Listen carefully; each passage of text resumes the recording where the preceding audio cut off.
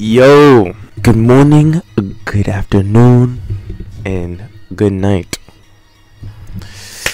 Today, James Harden got traded to the Clippers. The Clippers, bro. I never would have expected for Harden to go to the Clippers. Dang, it was like an out of nowhere trade because I was watching the regular season. I was like watching the 76ers. I was like, oh, where's Harden? I didn't even know where Harden was. But let's see what Chris Smooth has to say about this trade. Clippers. After all that complaining and the thing is like with the Nets, where it's like, dang, back then, imagine if KD, Kyrie, and Harden were all in their primes playing for the Nets. That's like the same thing here. You got Kawhi, Paul George, Westbrook, and Harden. Tell me that's not an instant ring. Like you would think that years ago. He actually ends up going exactly where he wanted. Now that's some BS. But here are the trade details. It happened in the middle of the night. 2 a.m. last night or this morning, but they didn't say who he got traded for. Now here's the players. The Clippers are going to send Batum, Marcus Morris, Robert Covington, KJ Martin, 2 future first-round picks, 2 second-round picks, and 1 pick swap for James Harden and PJ Tucker. Those are the quality of players that the Sixers were holding out for.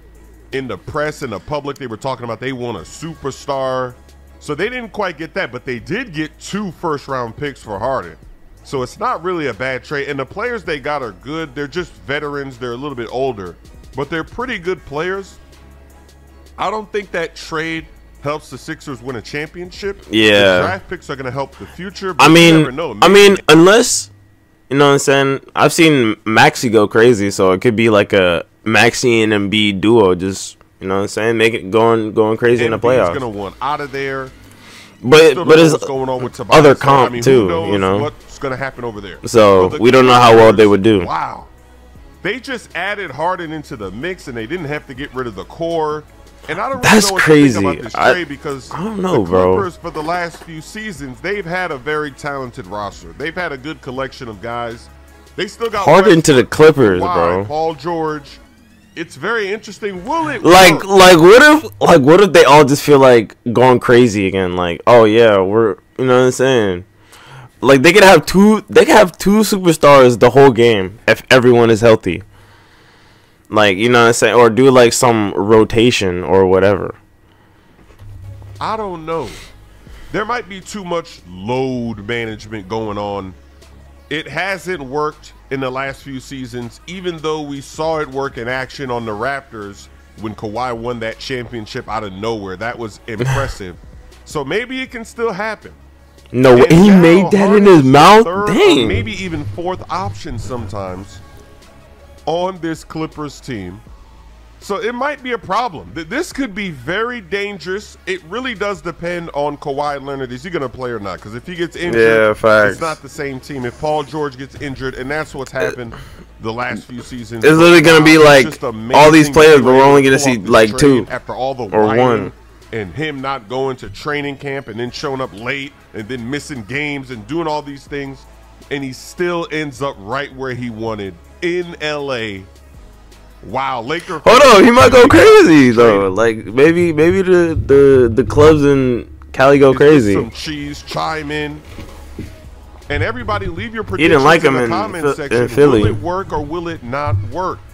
Here's the NBA update. I got a lot of questions. I don't have permission this year to use the NBA footage. That's why I haven't been doing the highlights every night. And it's not the NBA's fault. It's the team in the middle. They were making noob moves. What they have been doing this year is unacceptable. So that's why I haven't been able to let it fly, because the licensing is not there this year. I didn't just abandon it. I didn't just say, hey, I'm not doing NBA anymore. I would love to do it, but I don't have the licensing. If you don't have the licensing, you can't let it fly. There's even shows on TV where they talk about the NBA and they're not able to use the footage either. They don't have the licensing. Dang. They just talk about it without showing you what's going on. My song, yeah, like, Lob City. Come on, NBA. All right. They gotta be for the people. But without further ado, please leave a like, subscribe, and peace.